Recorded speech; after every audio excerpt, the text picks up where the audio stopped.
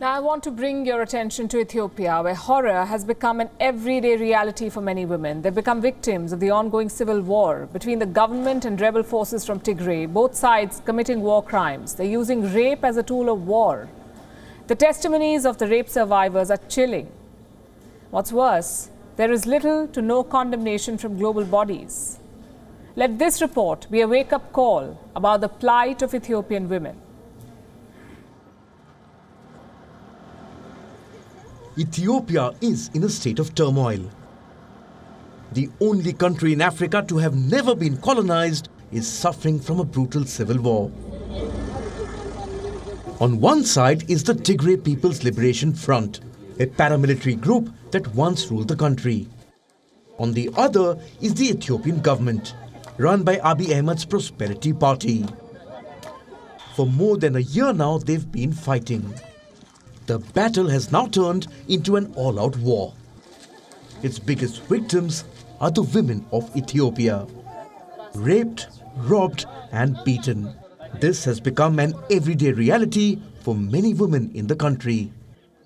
The tormentors are both federal forces and rebel fighters. Between February to April 2021, 1,288 cases of gender-based violence were reported in Ethiopia. Most of the victims tested positive for HIV. Now, with the conflict intensifying, rape is once again being used as a tool of war. On Wednesday, Amnesty International revealed that 70 women have been raped in Ethiopia's Amhara region. The report details shocking accounts of the survivors. They say they were subjected to ethnic slurs and tortured in the presence of their children. Their testimonies are chilling. But why isn't the world speaking out? It's busy chiding Ethiopia about the arrest of UN officials. On Wednesday, at least 16 United Nations staff were detained by the Ethiopian government. They were arrested based on their Tigrayan ethnicity mentioned on their IDs.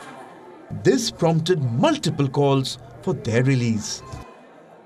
They're Ethiopians. They are UN staff members, and we would like to see them released, regardless of whatever ethnicity is listed on their identity cards.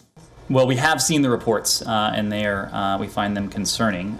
We clearly condemned the previous expulsion of UN officials from Ethiopia, and if confirmed, we would similarly condemn arrests of UN staff members based on ethnicity. The arrest of UN officials has triggered outrage. It should. But so should mass rape.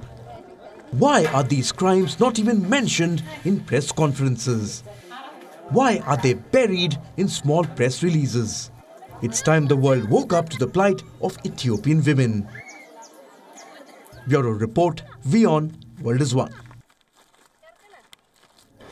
WION is now available in your country. Download the app now and get all the news on the move.